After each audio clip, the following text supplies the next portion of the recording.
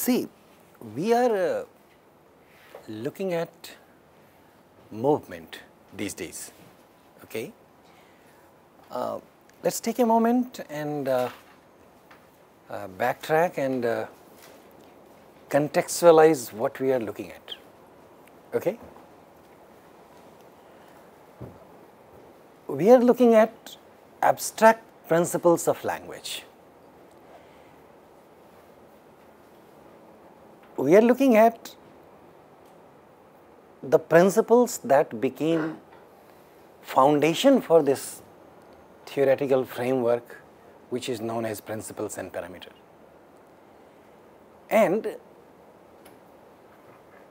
it goes without saying, the moment we start talking about principles and parameters and abstract rules and underlying patterns, stuff like them are part of I language automatically, okay. So let's keep these terms in mind as a fresh reminder that we are looking at I language, we are looking at deep structure, we are looking at abstract principles, we are looking at how these principles operate in human mind. We are also trying to look at possibly these are the principles which operate when we are learning language. When we say we are acquiring language, these are the underlying principles which get triggered with the help of natural input from immediate environment, okay. So these are the broader things that we need to keep in mind while looking at principles of the kinds that we are looking at. Now, coming back to the idea of movement, what is it that we are looking at in the idea of movement? There are two parts of that.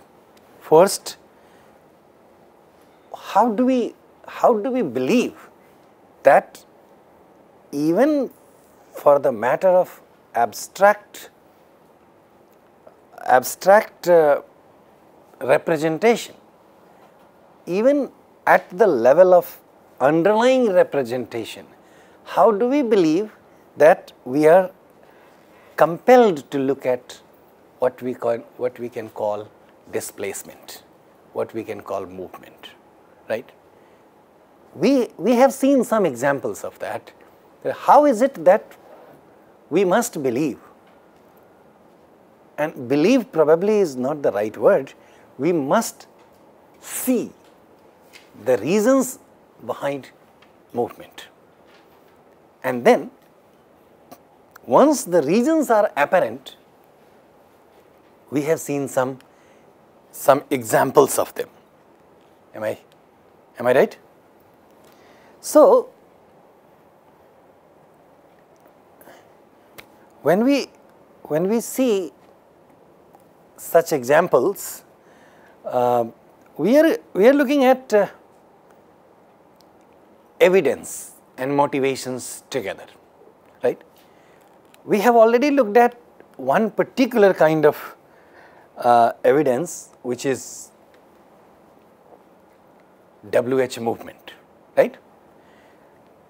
Now we are going to look at one more evidence of that type, which comes from a particular structure in natural language called passivization, okay. And this becomes an example of NP movement. Now, keep in mind that WH movement is also an example of NP movement, okay. What WH words eventually question in a question sentence in language like English is a noun phrase, okay. So, when we are moving the WH phrase to the specifier position of a CP, in a way that is also an example of NP movement. But with the help of passivization, we are going to see some examples of actual NP movement, that is movement of an element not in the form of WH questions, movement of an NP directly from one position to the other position. Okay? That is what we will look at. And again, before we say or while we are saying a particular noun phrase moves from one position to the other position, there must be a compelling reason for that. Okay? So, we are going to look at both of them together. So, before that, let us look at this question of passivization or passives. Have you heard this word before? Passives. Everybody must have heard. Can someone give me an example of a passive sentence? Or for that matter, both. Anytime we talk about passives, what comes to our mind is active. Does it? So, can you give an example of both an active sentence and a passive sentence? He drove the car is an active sentence. He drove the car. Let us say Hari Prasad drove the car is an example of an active sentence. Hold on, before you give the example of a passive sentence, what makes it active and why do we call it active? In the sense that, hold on. Understand the question fully. What is the meaning of the word active in this sentence? Or in which sense do we understand the term active? The subject is doing the action, then it is active. The subject is doing the action. Okay, hold on. Okay, go ahead. Anna. Then it's active. If the subject isn't doing the action, then it's passive. Absolutely correct. You understand this thing? So, the example of the passive sentence will be? The car was driven By Hari Prasad. Okay, understand this? Very nice example, very precise example. Okay? Hari Prasad drove the car. Bring in your mind the questions that we discussed when we were talking about thematic relations. Remember thematic relations? While discussing thematic relations, we talked about agents and patient and theme. That we discussed before talking about cases. Okay? Though there is no one-to-one relationship between thematic relations and cases, still they are okay. Let's not get there. Let's not mix them together. What we said about thematic relations was it does not seem to be completely syntactic phenomena, which is to say it brings in certain semantic notions in it. That is, a syntactic phenomena is the subject and object. Therefore, we call them syntactic relations. In a sentence, Hari Prasad drove the car. The noun phrase Hari Prasad and the noun phrase car, the car. One is the subject and the other is the object. The noun phrase that is the subject is the subject of the sentence, and the car is the object, which is the object of the verb.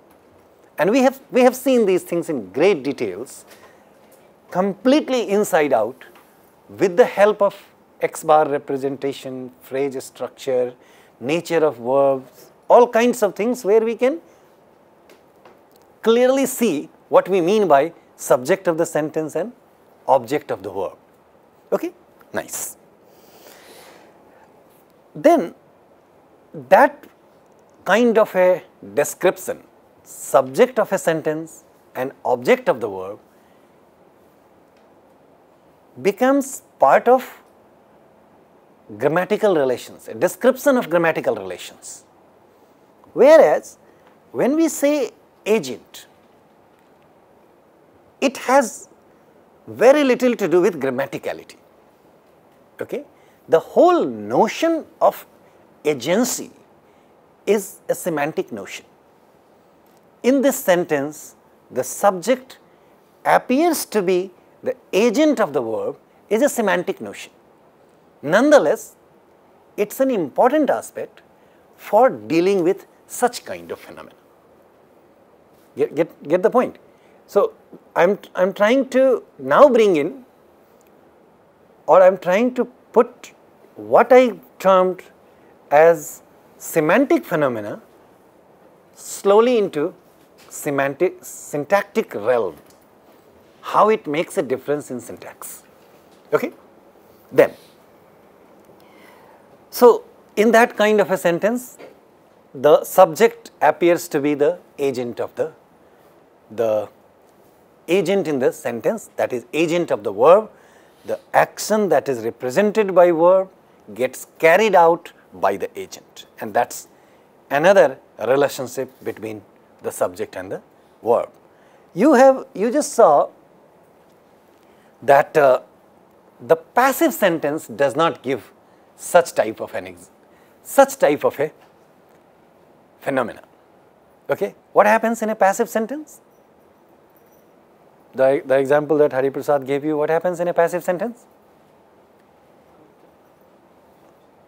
If you just look at two examples, Hari Prasad drove the car.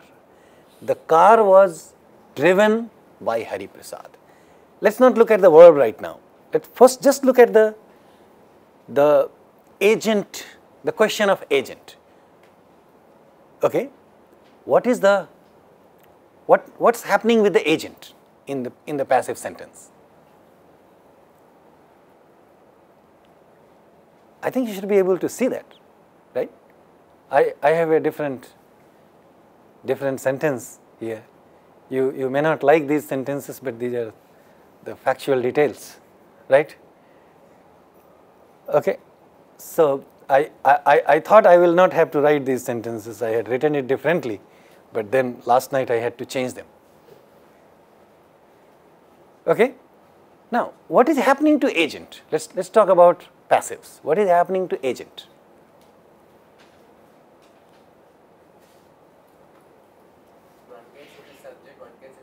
No. Let's not talk about subject and object. We'll mix them. We come to that. But let's talk about agent. In the active sentence, we just finished talking about that. The subject appears to be the agent of the action carried out in the sentence. In the passive sentence, and through this discussion, we are also trying to establish connection between the two sentences. What we say active and passive. At one level, one can always argue that probably there is no relationship between the two sentences. They are two independent sentences. Remember, the object of a study for syntactic purposes is a sentence. Okay?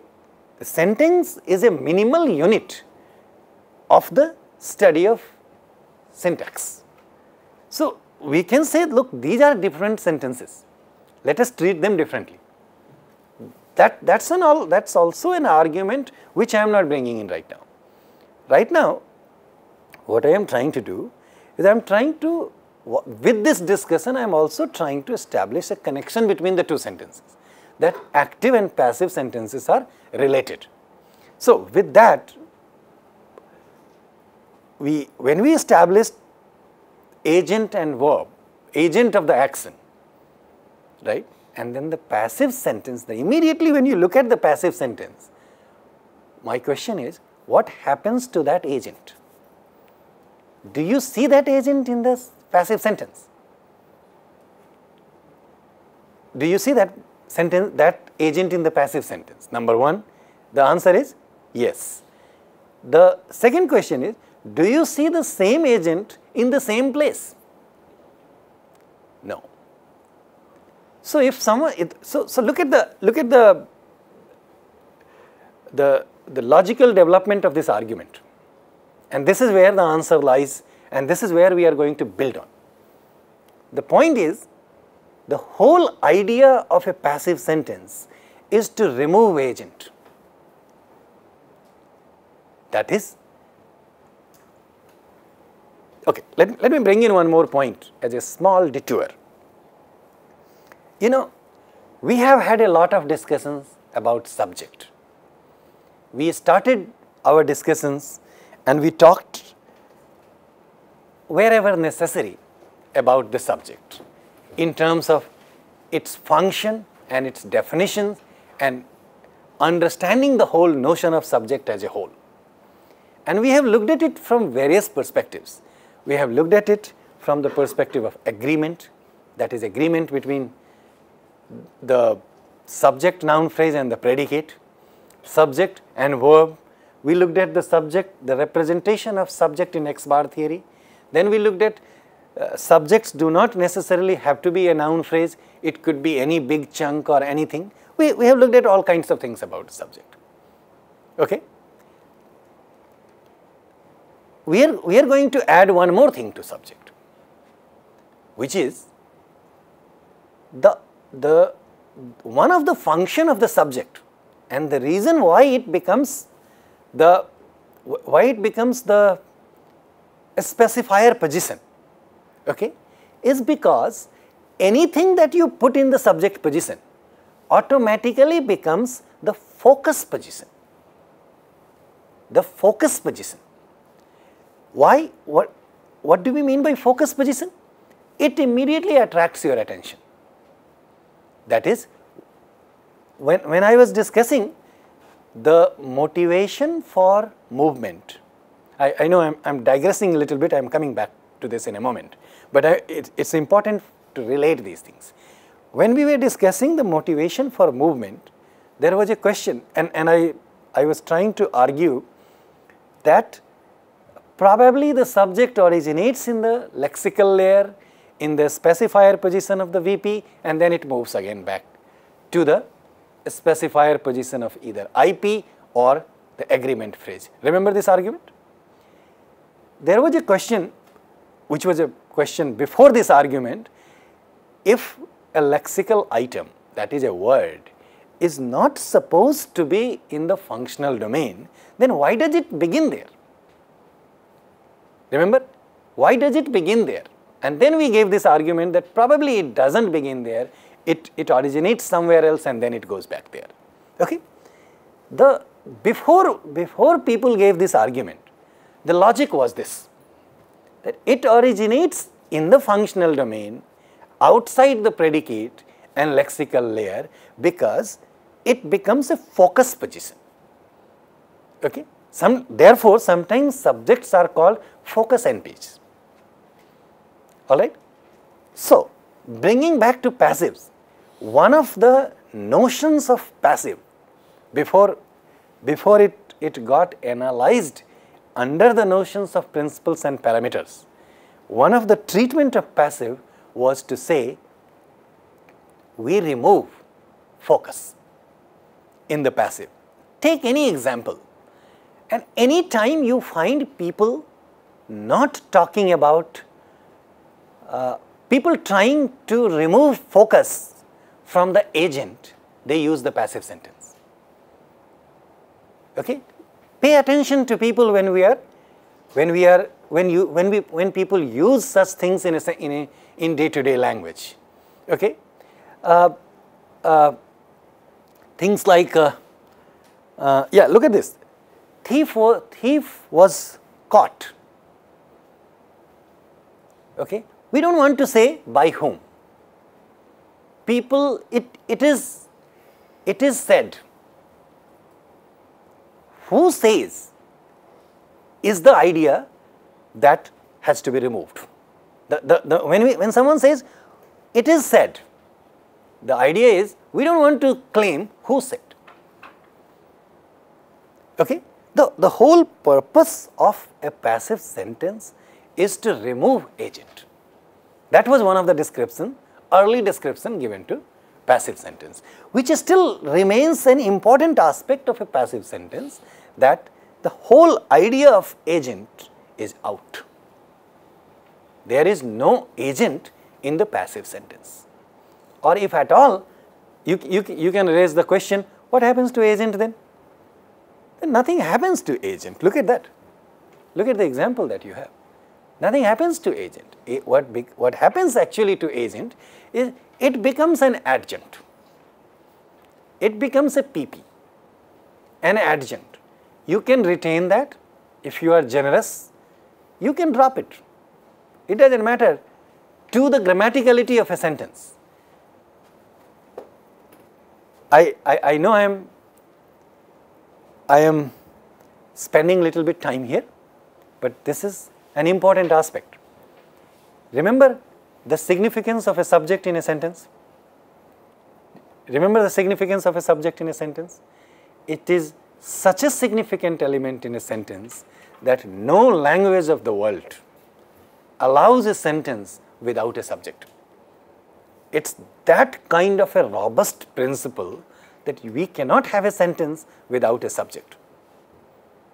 Such an element, such a significant element becomes an adjunct.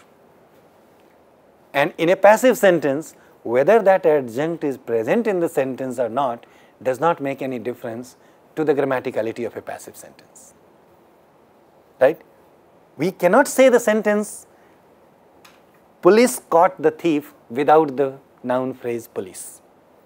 Can we say that sentence? Can we say active sentence without the subject? We cannot. Can we say the sentence that Hari Prasad gave you? Hari Prasad drove the car. Can we say drove the car? The sentence is not good. But in a passive sentence, that same important subject agent is out. That's the function of a passive sentence.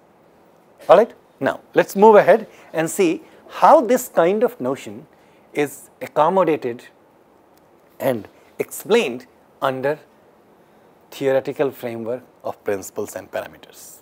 Okay? For that, so these sentences are clear? We understand? For that, we need to look at passive morphology. Now we focus on verb.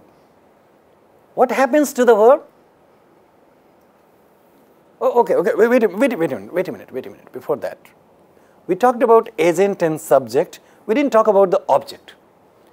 What happens is, if you talk to people in general, one of the very generic description that people give you is object becomes the subject and subject becomes the object. We need a caution here. Okay? We need a caution that subject does not become an object. Can you see here? Can you see that in the sentence? Subject, what we mean by subject is agent. It becomes completely insignificant thing. It's not an object because we understand the technical distinction between object and an agent. I'm sorry, object and an adjunct. All right. So if at all anything happens to that agent, it becomes an adjunct and unnecessary thing. So let's correct that part. Now, subject becomes object. I'm sorry. Object becomes subject. What do we see here? In the active sentence, the verb is beat. It's a transitive verb, right? It has an object which is India. In a sentence like yours, the verb is drive. It's a transitive subject. The object of the transitive sentence is the car. Get it? Get this thing? Now, in the third sentence, catch is a transitive verb. The object of catch is the thief, the NP, and that comes in the subject position. This is what people mean when they say object becomes the subject. If we take that statement for its truth value, can you now, on the basis of whatever you know about the structure of language and the theoretical apparatus underlying it, do you see the danger of this kind of a statement? Object becomes the subject. There is no situation in a sentence where an object can possibly become a subject. Understand my point? That in a sentence, if you have a noun phrase which is an object, and then we say it becomes the subject. Basically, we are saying something like, I don't mean to give you a ridiculous example, but it becomes something like from tomorrow, or all of a sudden somebody walks with, how do humans walk? With legs. We are saying in the evening we walk with our feet. We walk with our head. Is that possible? It's something like that. If the object becomes the subject, then what happens to the object position? What happened to everything that we have been giving so much significance to? We said we have a transitive verb, transitive verbs must have an object. What happened to those things? And how come such a thing is allowed to become the subject? See the point? So the objects are part of the verb. And how would a transitive verb leave the object? Okay? An object is an important part for the grammaticality of the sentence, particularly when we are talking about a transitive verb. While talking about the verb, let me talk about one more thing here, and then I go to passive verbs. A language like English, take a note of this thing, we won't have enough time to have a discussion on this thing. A language like English does not allow passivization of intransitive verbs. Okay? If you have an intransitive verb in English, then you don't have a passive. Can you give me an example of an intransitive verb? Okay, give me a sentence. He ran. He ran. What will be the passive of that? Any idea? No. Such a simple thing. I'm not telling you anything new. You already know that. Again, bringing in the idea of the knowledge of language. Right? I mean, every day you can take 10 examples of knowledge of language and reinforce your understanding of the concept that we discussed in the beginning. I said something as a statement. English does not allow passivization of intransitive verbs.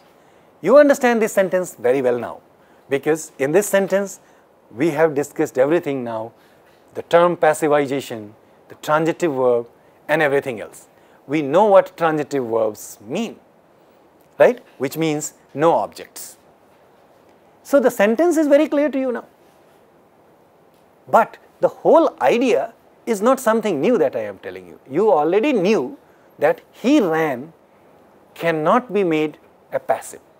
Ran by him, can we run some, we cannot say. I was sleeping last night when you called, right? Can I make a passive of this sentence? No. I was going home at 5 p.m. Can we make a passive of this sentence? No. So the two points. One, information. The other, the reinforcement of knowledge of language. You knew this because you have never made a passive of an intransitive verb, right? So, get the point? However, it's a parametric thing in the sense that other languages allow passivization of intransitive verbs. In English, it is not allowed. Okay? When I say other languages, our languages allow passivization of intransitive verbs. And this is where I said we probably may not have enough time to discuss all, or at least some examples from our languages. It's not that I don't want to give you an example of that. To understand that example from our languages, we will need to understand passive morphology in our languages. So I leave that question for you.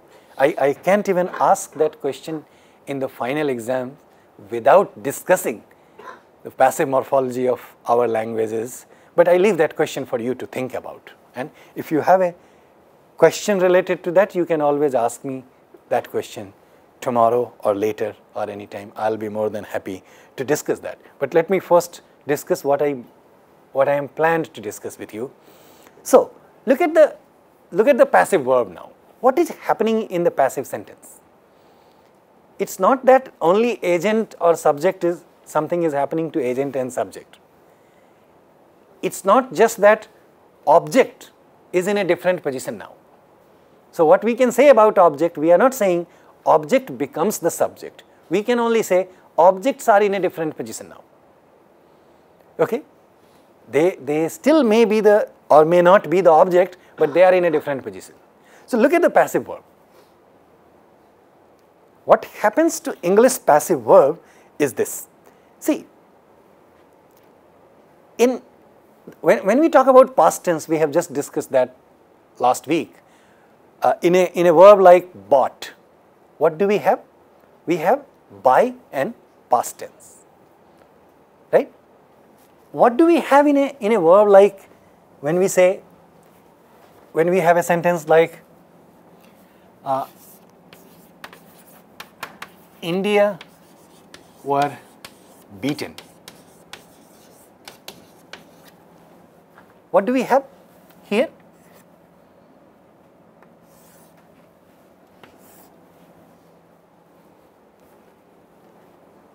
You may have in the traditional grammar terms, you may have been told that there are 3 forms of the verb. And what are those forms? Anybody knows that, those forms? Okay, first of all, do people know that there are 3 forms of the verb? Have you heard this term, there are 3 forms of the verb? Some of you have heard. Okay? Do you remember what those 3 forms are? Give it a try. Simple continuous participle. Now you know that you need to use these terms carefully. So simple, we can take it as simple, right? For example, we have a, if we want to, let's take eat. We can say this is simple form. Then we have a form called ate. And then we have the form what? Eaten. Just for discussing this one, so we can say this is simple, all right? Some people say this is present. This one, so there is nothing continuous about it, as you can see, and I don't mean to get stuck with that. So this is past. So some people say this is present because this is past. Some people say this is simple and then this is past. What about this? Past participle. I mean, I don't see anything past here, but let me not get into that. The point is, this is participle, and I won't get into the term participle. If I ask you the meaning of this word participle, it's an English word, right? You have been told, you remember also so nicely. So what's the, you see the example? You remember one word without its meaning. Look at the passive verb. All the passive verbs work this way. So we cannot say something like India beaten, right? We cannot say something like that. We have to say something like this, which is the form of be with appropriate tense and with appropriate agreement. So this is past, and what's the agreement that you see? That is singular or plural? Plural. Do you know why we have a plural agreement here? I think that should be pretty simple for you to understand. Why do we say India were beaten? Why don't we say India was beaten? Absolutely correct. With this, we mean a plural entity. Okay, that is the whole bunch. All right. So plural, past. So the point is, this is be. You add anything to this. So this is a verb form, be. You add present to this, it becomes something like is. Then you keep adding agreement. If you add present and plural, then it becomes are.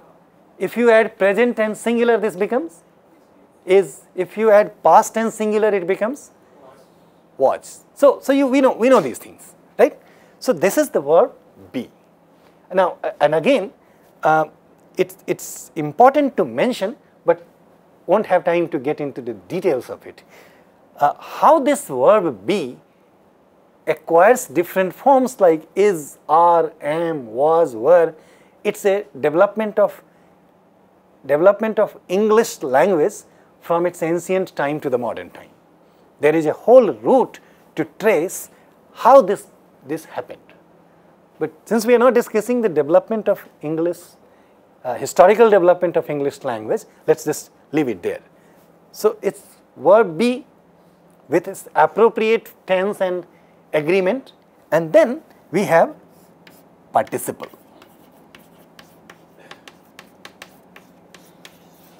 Then we have participle. This is how we get a passive sentence in, passive verb in English. We never use simple form or past form here.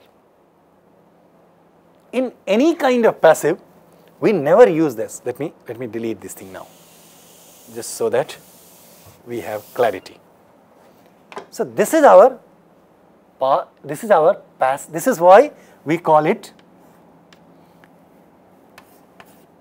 we can say either passive verbs, passive verb form, or passive morphology on the verb. The sentence that Hari Prasad gave you, the car was, what was the passive, Hari Prasad? The car was driven by Hari Prasad. So the important thing, car was driven. India were beaten. Thieves were caught. Right? People are bought during elections. Right? Now, see both things here. First, passive morphology. You never see a different kind of verb form coming here. And see the function of that. Anybody can say this sentence to blame someone, but they don't want to say who they want to blame. Okay, this is why we use passive form. I want to make a point, but I don't want to blame you. Or I don't want to take a responsibility that I am blaming you. Right? That's the function of the passive. So let's separate the two things. I have already mentioned the function of passive. I'm talking about the form of the passive. So this is the verb. Okay, this is how the verb works. So now I have shown you the complete transformation from active to passive. Agent does not remain agent. Verb does not remain. Verb becomes something else, which is not exactly as Sri Lanka beat India. So the verb is no more beat, right? And the object is no more there. So even though there is a semantic relationship between active and passive sentences, syntactically, at the level of form, the whole passive sentence is a completely different one. Do you see my point? The whole passive sentence is a completely different one. And the feature of that different sentence are the following. Look at that.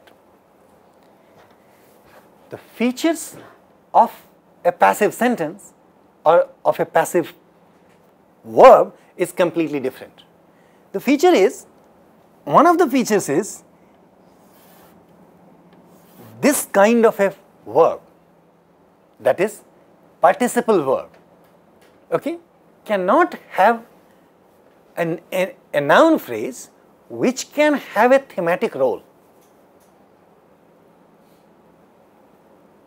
Understand my point? It cannot allow a noun phrase which can have a thematic role. That is, a noun phrase which had a thematic role of agent will not be allowed in this with this verb. Okay? Therefore, the subject which was agent is out. Please pay attention to this thing. I am talking about the form of the sentence now. The participle verb in English will not allow a noun phrase which has a thematic role. It can allow a noun phrase which does not have a thematic role. Okay? Or which basically that position, the beginning position, does not remain theta sensitive. Any NP that comes in a subject position of an active verb probably gets an agent theta role, right? When we say John runs, is the John agent?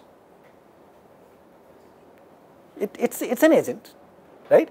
So most of the time the subject NP, depending upon the nature of the verb, becomes the agent. The participle form of the verb does not like NPs with theta roles, particularly with agent. Okay? One more thing. We have in 2 minutes we will stop, but one more thing. This verb, were beaten. Okay?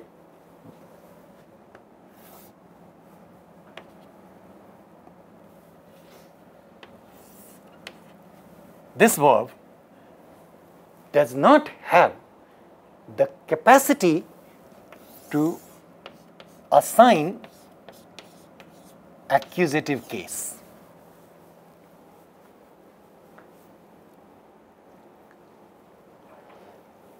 Remember, the sentence in active was India beat Sri Lanka beat India. Hari Prasad drives the car. The subject NP, the object NP, agent theme, and the object of the verb gets case, accusative case structurally, and therefore the sentence is fine. The active sentence, the passive sentence does not allow, rather, one of the features of the passive verb is such that the verb is still transitive, but the verb does not have the capacity to assign accusative case to it. See the problem with the passive verb. The passive verb doesn't allow a subject which has a theta role. It cannot have an object because it has an object, it has an object, but it cannot assign a passive. It cannot assign accusative case.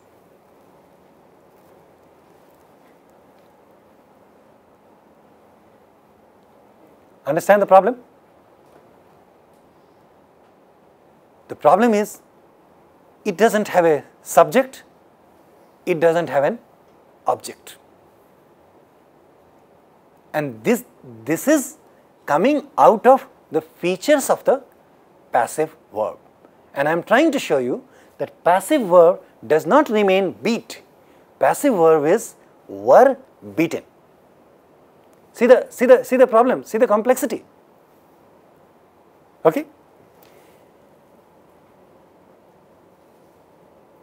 Hold on. So the point is the spec of IP look at the active sentence. The specifier position of the IP, which was Sri Lanka, does not remain an agent. Therefore, it can be dropped from either it can be dropped from the sentence or can be retained in the sentence as an adjunct. Okay? Because this verb, participle verb, passive verb will not allow an NP with an agent here, agent theta role, out. Remember, I am trying to show you the contradiction, but I am not trying to say that an active sentence will not have a subject. That is not what we are saying. Here is the contradiction now. A passive verb will not allow an NP with a theta role. Okay? A passive verb will not allow an NP with a theta role, but it must have the subject. The other principle of the language says you cannot have a sentence without a subject. See the problem? Do you see the contradiction and the problems coming out of this contradiction? It says I have an NP, but I will not allow you because you have a theta role with you. Out. But the requirement is you must have an NP there. Okay? Now, look at the object. The verb is transitive, it must have an object, but it cannot remain there because the verb does not have the capacity to assign accusative case.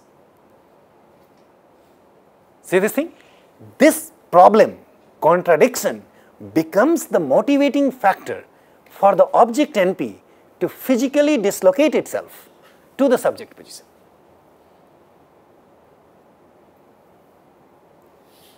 Okay?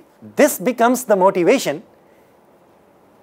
See, there is another problem which is called case filter. I have discussed that with you. It is very simple. Any NP which does not have a case is not allowed in a sentence. The verb is transitive, okay? It has an object, but this verb cannot assign accusative case. Therefore, this NP, India, cannot remain here in this position. If we leave this here, the sentence is no good. Do we have a sentence, were beaten India by Sri Lanka? Can we say something like this? No, because of two reasons. We cannot say were beaten India by Sri Lanka because it needs a sentence, subject, and this NP remains with no case. Okay? Therefore, the solution is this physically dislocates to the initial position where it fulfills the subject position. This is what people mean when they say object becomes subject. So, it fulfills the subject position. Now, it is not violating the theta role thing. This verb does not like something, this verb does not allow anything theta here. This already has a theta role. So, that problem is out. It gets no new theta role here. So, this is allowed there. And then it becomes the subject. What we mean by that is it receives nominative case through the infill. Through the I, head I, it receives the nominative case. Therefore, it is called object becomes the subject, and then this NP is allowed under case filter that now it is no more without case. There is a head to assign case to it. Therefore, the sentence becomes India were beaten by Sri Lanka. I need to stop here. I want you to reflect on this problem. We continue with this NP movement and one more example of this type of NP movement tomorrow.